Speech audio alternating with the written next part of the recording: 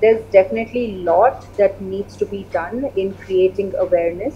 And we have this specifically for retinoblastoma, we have this awareness week that is celebrated in the second week of May. And every year we kind of have a few activities for the parents. And also we have a press release more so because so that via press and via the print and the TV media we can spread awareness about the eye cancer, especially in children. So, and also we have activities for the school teachers, because I think since this cancer, it most commonly affects children who are less than 3 years of age. I think the Anganwadi workers play a very important role because they are the ones who are engaged with these children at that age. So we try to create awareness in the Anganwadi workers, the class teachers, and the parents from different villages, and also the primary healthcare workers. Because I think us being in an institute in a city, it's difficult for us to reach out to everyone, especially in the remote places where they do not have access to this healthcare.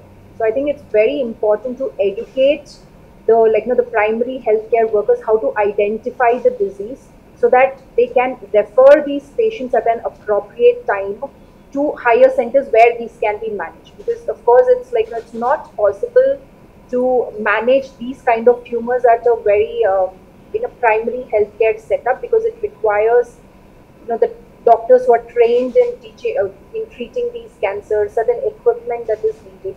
So at least the best that we can do is create awareness among them, that can be by the print media, from the the TV, and educational activities and all that. And that's how we try to create awareness. And also the important thing is about the doctors as well, because not all doctors, when I say doctors, the MBBS qualified doctors, may be aware very much about the disease and what is the the newer forms of treatment that improve survival that are available. So just like last week, we conducted a conference for various doctors. So we had doctors coming from all over India and from neighboring countries, where we did talk about this disease as well, so that it increases awareness among the doctors as well.